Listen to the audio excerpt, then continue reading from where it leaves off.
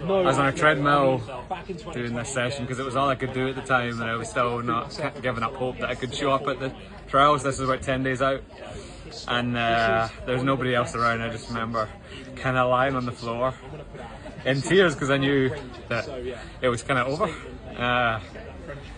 So I've been thinking about that a bit, you know, the last couple of days, because yeah, I mean, these are the low moments. Everyone goes through them, so it's it makes these higher moments all the more special, put it that way. And I've got a lot of people to thank for getting me there, because I've been down, but so is everyone else. That's part of the game. And you were injured as well at the start of the year, yeah. So it's not only been a tough few years, but it's been a tough year this year itself.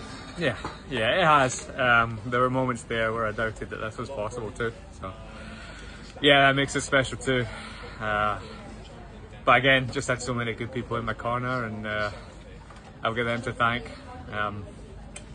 Feels lucky in that respect, but yeah, I didn't give up this year, and I made so many decisions when the chips were down that kind of led me to this point. So proud of myself, but also just incredibly grateful that my own people kind of didn't give up the hope.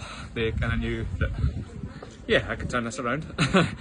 So yeah, it makes it all the more special today, is what I'm trying to say. And emotions are high today, but what are they going to be like in Paris in a few weeks? I'll try not to be so emotional then. I'll need to be calmer.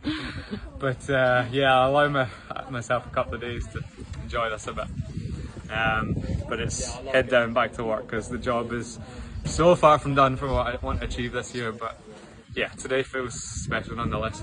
And what's the plan from now until Paris then?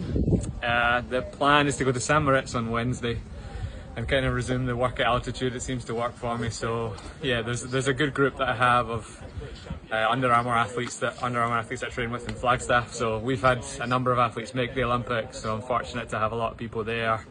Our group has just gotten stronger and stronger, and these guys are just making me better every year. So fortunate to have them around, and we've got a lot of people that aren't just happy to make that team in Paris. We want to go there and do some special things too.